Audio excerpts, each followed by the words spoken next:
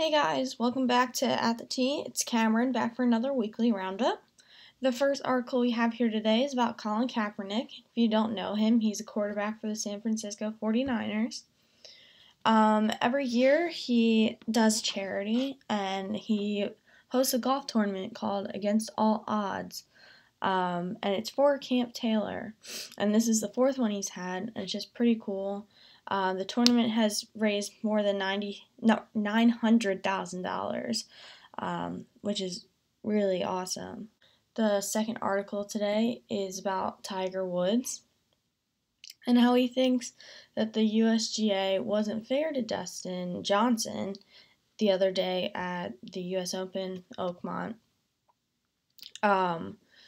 What had happened was Dustin Johnson was on, I believe, the fifth hole, and his ball moved, and the officials told him that it wasn't a penalty, but then a few holes later, they came back and said that they had to review his tape and blah, blah, blah, and did then end up penalizing him for it.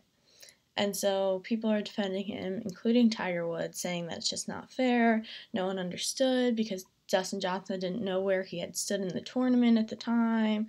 So basically, everybody was kind of upset by what had happened to him. But the cool thing is, Dustin Johnson still came back and won the US Open at Oakmont, which was his first major championship win.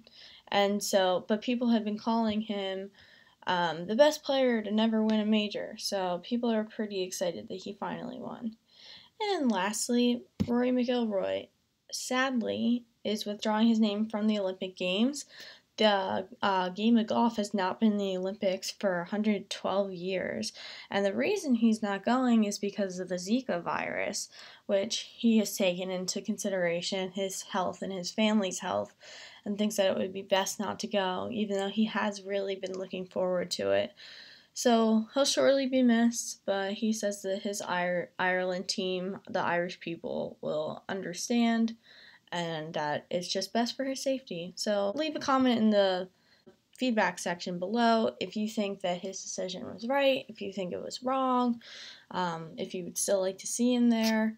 So that's the end of our video. I hope you enjoyed it, and I'll see you next week.